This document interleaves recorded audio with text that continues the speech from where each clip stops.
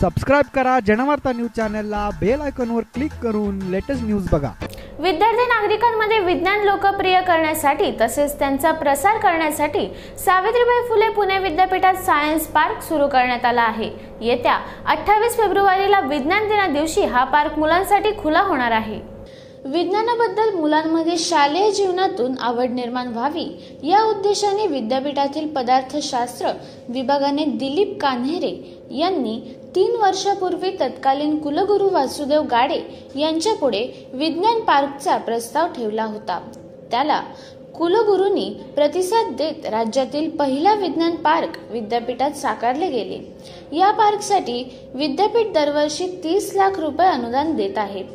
3 वर्षापूर्वी सुरू केलेला हा विज्ञान पार्कचा विस्तार आता वाढवला असून पर्यावरण शास्त्र विभागाच्या इमारतीमध्ये हे पार्क तयार करण्यात आले आहे। या ठिकाणी बौद्धिक शास्त्र, रसायनशास्त्र, जीवशास्त्र, पर्यावरण शास्त्र याबद्दल प्रात्यक्षिकांच्या माध्यमातून मुलांना प्राथमिक माहिती दिली जाणार आहे। दररोज 1 तास याप्रमाणे 100 मुले या पार्कला भेट देऊ शकतील। या ठिकाणी 5 शिक्षक मुलांना मार्गदर्शन करणार आहेत। त्याचबरोबर दिवाळी, मे महिन्याच्या सुट्टीत विशेष वर्गही घेतले जातात। या पार्कला जास्तीत जास्त शाळांनी भेट द्यावी यासाठी विद्यापीठाशी पत्रव्यवहार आणि वेबसाईटच्या माध्यमातून संपर्क करता येईल। तसेच येथे कोणतेही शुल्क आकारण्यात येणार नाही, अशी माहिती पार्कचे प्रमुख दिलीप कान्हेरे यांनी यावेळी दिली।